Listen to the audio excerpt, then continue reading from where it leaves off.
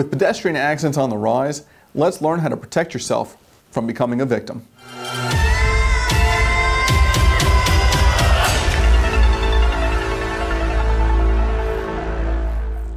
Happy Friday and welcome back to another Press or Law Fridays at 5.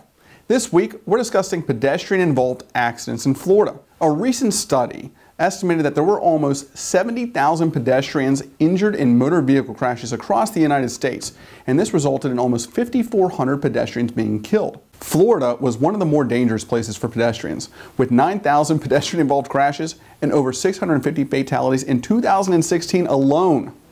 And the area from Kissimmee to Orlando to Sanford, recently found to be near the top of the most dangerous places to walk and one of the most dangerous states. Now, pedestrian-involved accidents can be fatal, but even the non-fatal pedestrian crashes often result in serious injuries to the victims.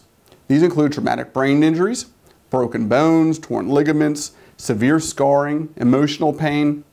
With so much interaction between pedestrians and motor vehicles, many people often forget that both drivers and pedestrians have duties to each other in order to avoid these dangerous collisions. Let's explore some things pedestrians and drivers can do to avoid being involved in these terrible crashes. So if you're a pedestrian, here are some tips. Number 1, walk on the sidewalk where available. Where there's no sidewalk, walk on the left side of the road toward oncoming traffic. This allows you to see an oncoming danger. Number 2, wait until it's safe to cross the road. This may sound obvious, but people can misjudge the speed and location of oncoming vehicles if they're distracted or not paying attention. Number 3, use crosswalks where available. They're there for your safety. Use them. Number 4, don't cross an intersection diagonally unless specifically authorized to do so. Number 5, if you're out at night, wear light-colored or reflective clothing or items. This will help drivers be able to see you as they approach you. Number 6, don't rush. If you see an oncoming vehicle, wait for it to pass before you cross the street. Waiting for it to pass significantly increases the chance of you not getting struck by a vehicle. Number 7, pay attention. Walking and looking at your phone may allow you to catch up on texts, but it's going to prevent you from being able to see an oncoming danger. So those are some items you can do as a pedestrian. Now let's explore what you can do as a driver. So as a driver, you can do a couple of things. Number 1 is pay attention. People are generally harder to spot than vehicles because they're much smaller in size.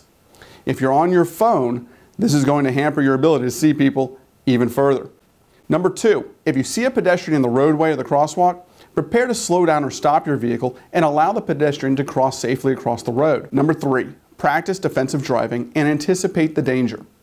Pedestrians enter roadways. We're aware of this. So anticipate that a pedestrian may enter a roadway unexpectedly and prepare yourself to be able to avoid that accident. And drive the speed limit. Speed limits are there for a reason. The faster you drive, the longer your stopping distance if you have to avoid hitting someone. Pedestrian accidents can be deadly, but they're avoidable. So let's do our part in bringing down the number of accidents we have this year. Thank you for tuning in this week. For more information and videos on this and a variety of other topics, please visit my website, www.findyourjustice.com, and don't forget to like us on Facebook. We'll see you next week for another Fridays at 5. Press or Law, fighting for justice, fighting for you.